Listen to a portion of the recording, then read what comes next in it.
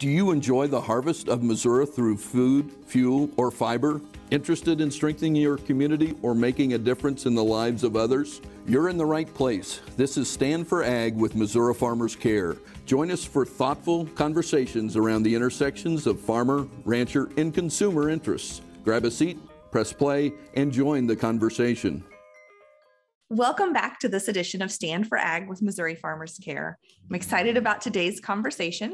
You may see a common theme that has emerged in some of our podcast conversations that, as Shane Kinne, our guest today, just said, all roads lead back to Missouri Corn Growers Association and Missouri Corn Merchandising Council.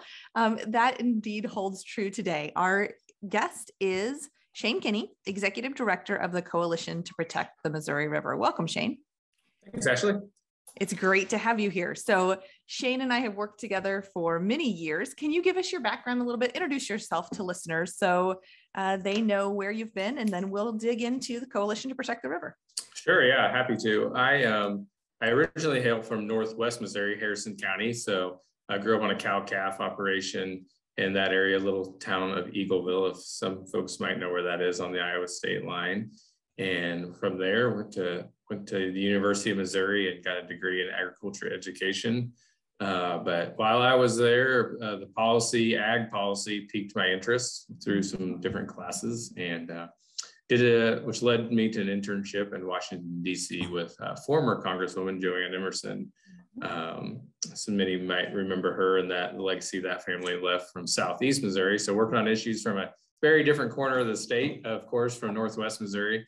But really fell in love with ag policy as I worked in her office and worked for the Food and Ag Policy Research Institute on the campus at Mizzou. And so when I left college, I had a decision, was I going to go be an ag teacher or try this policy thing? And Gary Marshall at the Missouri Corn Growers at the time offered me a position that you, Ashley, had just left, actually, and took over from you there working on policy. And I was at Missouri Corn for about a decade, working on a range of policy issues for Missouri Corn and Missouri Corn farmers. And from there, my wife and I, we decided to move also similar to you, move our kids back to the country.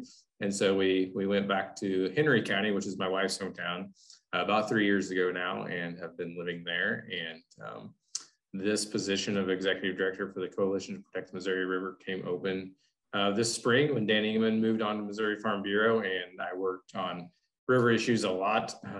When I was at Missouri Corn, I started in 2011 with probably one of the most historic floods that we've experienced outside of 93 on the Missouri River. So I spent a lot of time working Missouri river issues at Missouri Corn, and I was interested and looking forward to getting back into policy. So it was a good fit for me to get to work on issues that I'm really passionate about while raising my kids in the country. Well, Shane, you've covered the state pretty effectively from Northwest to Southeast to West Central. Just know, if you ever want to relocate to Northeast Missouri, we're a pretty welcoming people too. So if you guys decide to crisscross the state again, I know you're putting down deep roots like many of us in agriculture where you are. So we're thrilled to have you back in the policy discussions. It was a momentous year, as Shane mentioned, in 2011, when Northwest Missouri and much of the Missouri River corridor was particularly hard hit by floods that many had serious concerns, had man-made implications in them, right? And so a lot of policy changes, a lot of policy discussions, and a policy implications when we're managing something as complex and as important as the Missouri River corridor and our major rivers. So we're happy to have you back as Exec Director of Coalition to Protect the Missouri River. So tell us about your organization. It's not new, but it's one of those ag organizations that, while not consumer facing, or most people don't have a real high degree of knowledge about it, it works in the trenches, right? Those really important, exceptionally technical issues that are hard to solve. I term the river as hard to solve. It's a career building. It's a career building issue because the issues never end, right? The importance and discussions around river management never end. So Coalition to Protect the River has been around for quite a while, has been engaged in a lot of very important conversations. So bring us up to speed on what the organization has what drove its formation and what it's been engaged in since then? Yeah, that's a great question. Our coalition is very similar to the river itself, and we are somewhat in the background of most people's lives. Thousands of Missourians drive across the river daily, but are probably pretty unaware of the complexity of issues and interests and how the river is managed. And so our coalition was formed through an initiative to try to bring some voices together back in the day. And those voices include navigation interests, so those who are trying to take advantage of the economic value of our river, shipping goods up and down the river.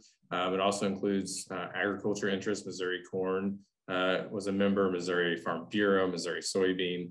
And so a lot of those users of the river needed an organization to form around. So our voice was collective and pardon the river pun, but rowing in the right direction, right? Mm-hmm. And so through all of these challenging issues, like you said, they're very complex. There's a lot of nuance.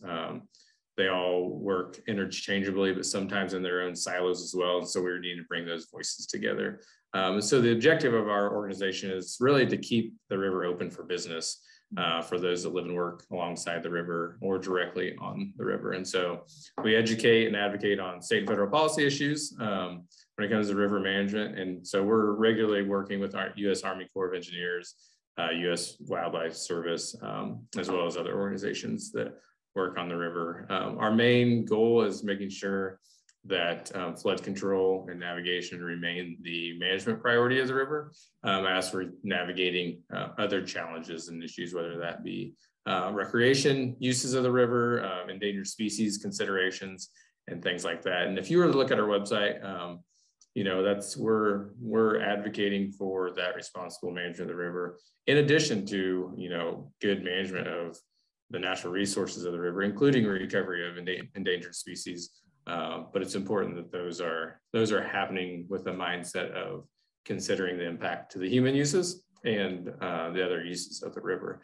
I think of this in the context of Missouri. I have a strong interest in conservation personally. I want my kids to be engaged into it, and Missouri is viewed as a conservation success nationally because of they realized early to have success from a conservation standpoint, that it takes good partnerships with private lands and users of the lands, and things have to be economical and usable at the same time. And that's why Missouri's been pretty successful overall with that endeavor. And the river is very similar to that. If we want a river that's open for business and good for the users and for wildlife, we got to be working together and consider all those interests.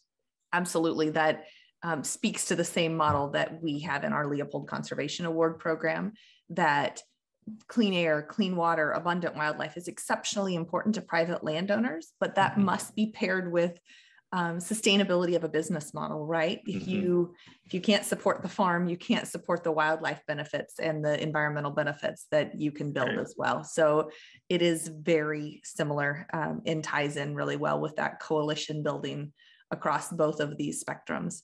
So let's dig into just a handful of policy issues. So as you said, navigation is really important to agriculture. It's really important to all of our industries. And when I speak to counties through our Agri-Ready County Designation Program along the Missouri River Corridor, typically their number one goal to drive opportunity, economic development, and create new strategic strengths for their counties is a port or some sort of access to river transportation. So that comes with a lot of policy backing, right? That comes with a lot of decisions that are based on that river management model. So tell us a few things that are going on. There's been a big announcement of new money invested in river funding. So tell us where we are on that and what that river management is looking like at this point in time. Sure. Yeah. I might actually take us one step back for a minute. As you think about the river, it's the longest river in the United States, 2,341 miles, I believe. It starts in Montana, runs to the confluence at St. Louis. Some geology nerds would argue that it's actually the Missouri that runs all the way all the way to the Gulf, but we'll talk about that topic a different day. But Yep. In 1945, there was an act of Congress called the Rivers and Harbors Act, and that designated what's called the Bank Stabilization and Navigation Project. And the goal of that was to basically make the river more predictable and navigable for use for shippers. And so that established a few things. One's a 300-foot wide and 9-foot deep channel to make sure ships can get up and down the river. But it also put in place 6 reservoirs in the upper basin. So in the northern states, the Dakotas and Montana. And so those basins are used to basically hold or release water for either navigation purposes or flood control purposes. And then in more recent decades, some endangered species issues have entered the fray with the Endangered Species Act and certain species on the river. And so that's added a side element to that for how that's managed. And so we're working through all those issues in conjunction of how do we make sure we're providing the proper flows out of the reservoirs in the summer to support navigation, make sure the river level is high enough, but how are we also managing those reservoirs to make sure we have the proper flood storage. So in a high runoff year, we can hold some of that water back. And at first glance, those might sound like they're conflicting, but when managed properly, they actually work very well together. And so one of our main objectives is to work with the Corps every year on that specific issue and make sure those uses are being considered as well. But as you think about current issues, from when I started working on the river in 2011 to now, it's actually a somewhat very different picture for a few reasons. In 2011, we were struggling to get funding for supporting and keeping that navigation channel open. There's a lot more funding on the endangered species side than there was for keeping the navigation channel open. And a lot of the argument was, once we see the tonnage and the shipping on the river, then we can afford to invest. So it was really a chicken or the egg issue of like, they needed to see that there was river use before they could spend money on it. The industry would say, we need you to invest in the river so we can have that reliable channel so we know we can invest.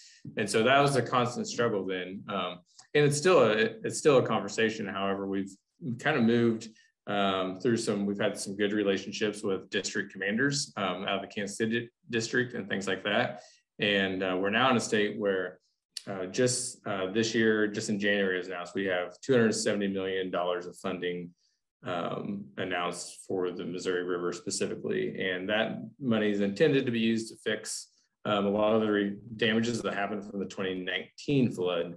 But as a result, we're going to see, if invested properly and prioritized properly, that's going to take care of many of the challenges we're seeing on the river, from a navigation channel that's been ignored or somewhat let go in some places because of funding. And we're going to see a channel that's in better shape than it's been in decades. And it could have up to 100-year impact if done correctly. So we have a gigantic opportunity with this funding, and it's very exciting. We've seen tonnage come up in the past several years, almost 5 million tons of cargo, and that doesn't even include commercial sand and gravel, which is another 4 million tons. So a lot of momentum when it comes to that, and we're very excited about that.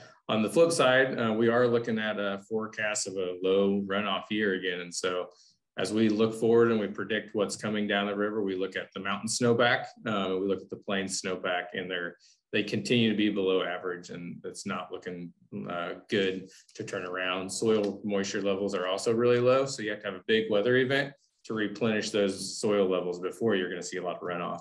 And so that's a concern that we're keeping a close eye on and working with the Corps to make sure we're managing water levels so we can have a full navigation season throughout the summer. Right now, they're predicting maybe a 6-day shortening of that season, but that's something we're keeping a close eye on and working with them on. I sat through the legislative briefing recently at Missouri Farm Bureau. One of the speakers was a professional meteorologist, and he was predicting a cooler, wetter spring and a hotter, drier summer, particularly with that drought persisting, which just won't let go of the West. which matters so much to our flows here in Missouri. So let's hope there's windows for field work in there, and that it's not neither as hot or as dry as he predicts. And there's some easing. You know, he didn't want to say the sky is falling, be concerned about the historic droughts of the past, but it's just not an easing of drought conditions that just won't let go of the West. Yes, absolutely. I was in Montana last fall, and it was dry, and I feel for the ranchers out there. And yeah, it has an impact all the way down to Missouri. So sure does. Yes, it sure does. So what sort of, tell us just a little bit. You've mentioned the Corps, you've mentioned the Kansas City District. What is the management structure of the river? Who are we working with on a regular basis? Yeah, that's a great question. So the Missouri River is actually contained in the north. It's called the Northwestern Division of the Army Corps of Engineers, which is based out of the Pacific Northwest. That's where the main office is, and the main colonel who manages that whole region is out of the Pacific Northwest.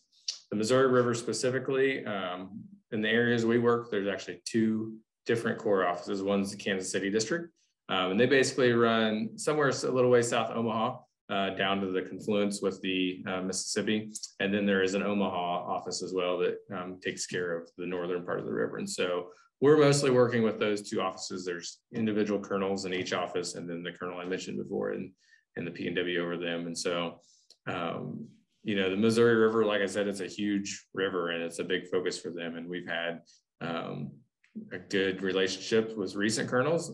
One actually has moved up, and he's in DC, and we can attribute a lot of our recent funding success to his knowledge of the Missouri River and the needs.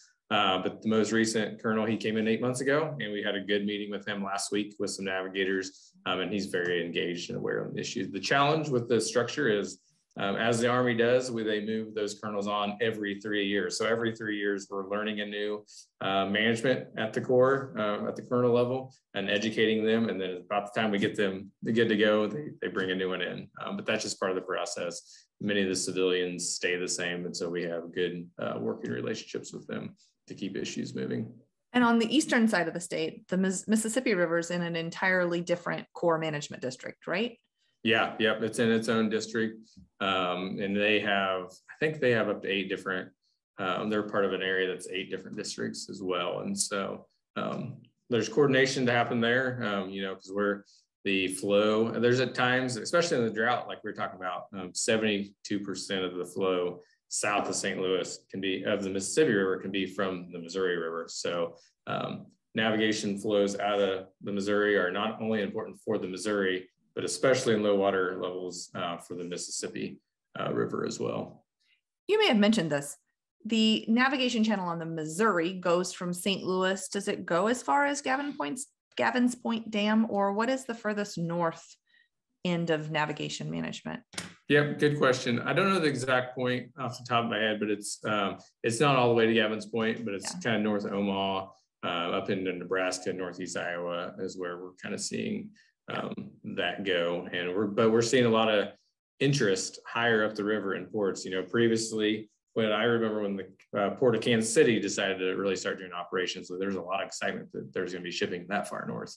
And now we have Omaha engaged, and we have ports looking to be put in even higher than that. And so we're getting closer, getting full use of that river too. And that's really exciting. That's great. So you mentioned thousands, probably tens of thousands of us cross over the Missouri River on a regular basis. Give me an elevator speech of why that river, just the transportation itself, is important. What are the advantages of river transportation over the trucks and the trains and other modes? Yeah, that's a great question. You know, as there's a few benefits, you know, there's many people who drive across the river, like I said, and they may not think they have a direct relationship with the river, but especially from the farming community, we're seeing more opportunity to ship grain down the river. And so that's cheaper than it is by truck because it's a more efficient haul and more grain on a barge than multiple trucks.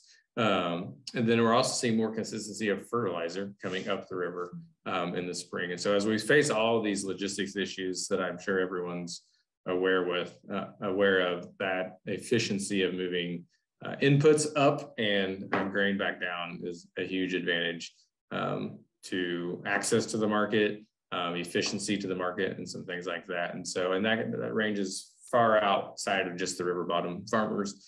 as well. So I think, as we think about some of those advantages and the efficiency, and if you think about individuals interested in sustainability and things like that, if you do some of the calculations of how much fuel is used to ship, let's say, a bushel of grain on a barge compared to truck or rail, there's a huge advantage there. And so that's why we're very dedicated and focused on maintaining that consistency of the channel to make sure that's a consistent resource for us to use.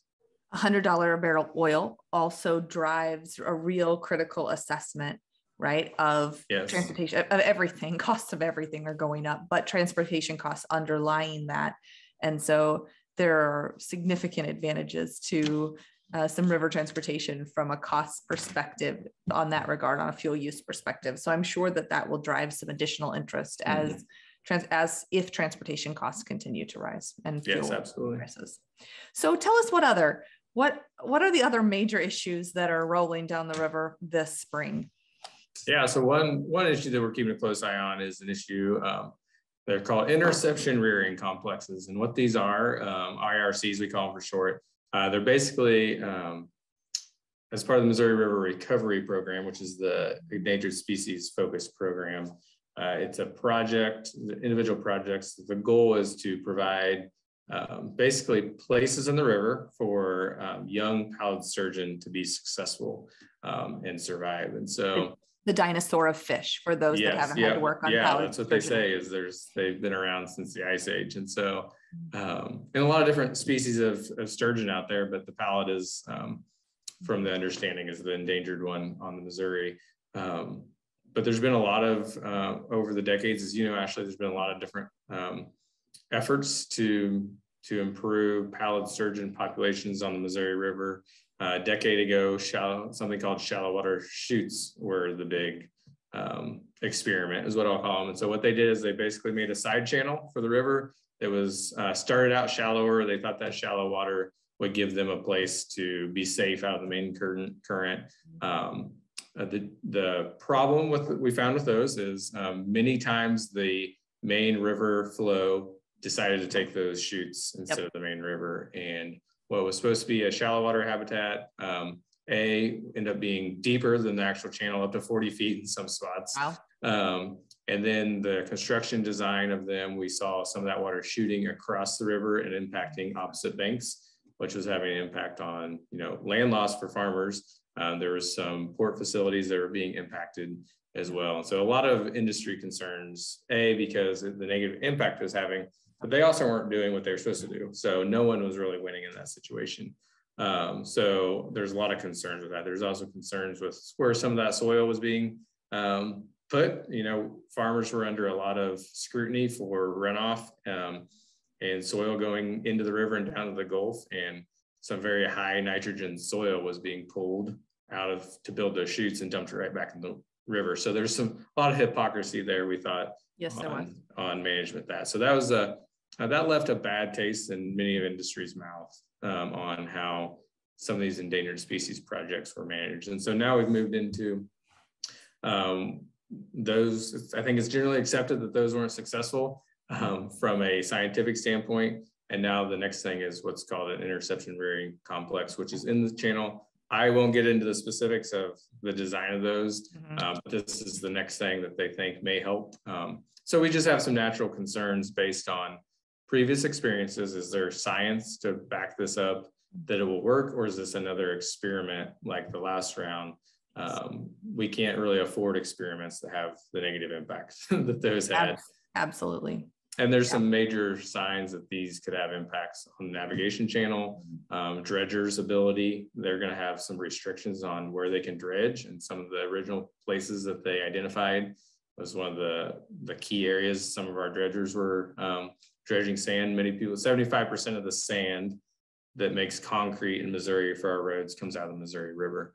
And so that's going to have, as we have a huge investment from the federal government to expand infrastructure, access to that sand is important to make concrete. And so we're here to connect those dots for people that aren't seeing them and work through those concerns. Like I said, our organization is not against the recovery of species.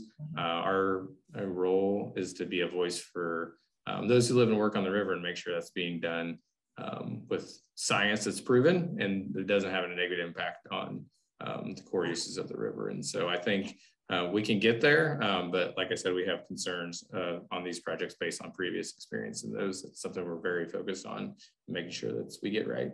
Shane's answer there was really level-headed, really common sense. But when you went back and looked at the shallow water chutes, this was one that made you wonder about the application of common sense, as you mentioned, Shane, right? We're taxing ourselves, Missourians are taxing ourselves $40 million a year that we invest in protecting soil, keeping soil where it should be in our farm fields, not in our waterways, so that the nutrients stay where they are. And we were taking some of the richest soil in the world and dumping it back in that same river, only to be told when raising the concern that we know where soil should stay, right? We know where soil should be. That's why we implement practices like no-till and cover crops and everything else. We were then be told by those that were on the other side of the issue that actually, indeed, the river maybe was nutrient starved. We were doing too good of a job on our farm fields and needed some more nutrients. And so it was one that made you scratch your head, and one that is good to see that experiment, as you said, has maybe lived its life, and we can move on to a shared goal, right? Yes. The shared goal is protecting the dinosaur of the fish, the pallid sturgeon. However, balancing those needs, those river needs. Absolutely. Let's hit on flood risk before we wrap up. Floods are the way that probably people have the most impact on river on a regular basis. So what's going on to continue assessing and addressing the risks for flooding? Yeah, that's a great question. And after the 2019 flood, Governor Parson commissioned a flood working group.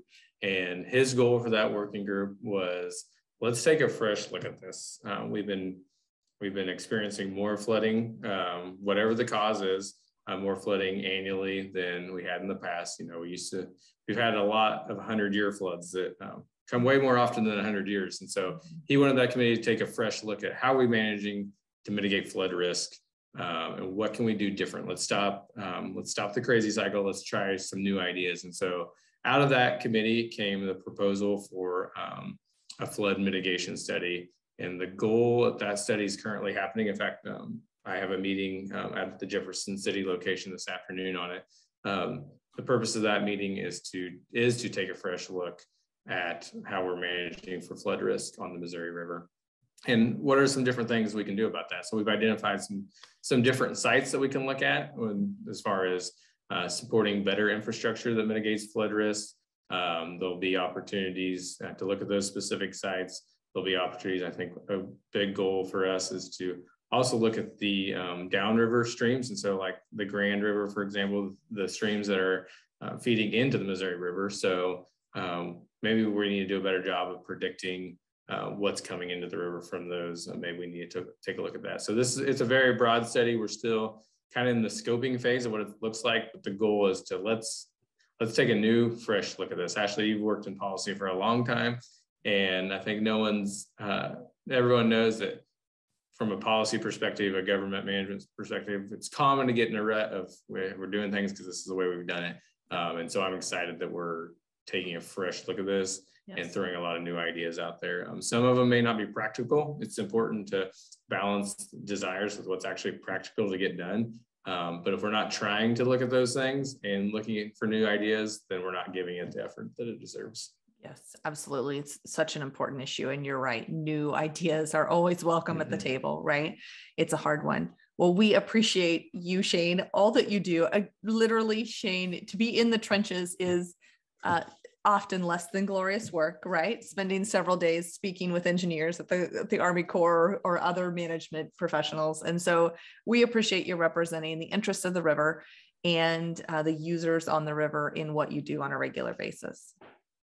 Yeah, thanks for having me on. And if anyone has questions or interests, they can definitely reach out to me. Our website is morivercoalition.org, and we'd love for more people to be involved. So thanks for the time. Absolutely. It's a membership-driven organization, right? So that yes, absolutely. Yeah. So more voices at the table are always helpful in representing those river issues and interests. Well, thank you. Thanks for tuning in to this edition of Stand for Ag with Missouri Farmers Care. Thank you for joining the Stand for Ag podcast with Missouri Farmers Care. We're excited to bring you new stories each week. We as agriculturalists have a lot of stories to tell. Stories of resilience, grit, and stories of families that are united by their passion for agriculture. Each week, tune in for a new episode and join the conversation.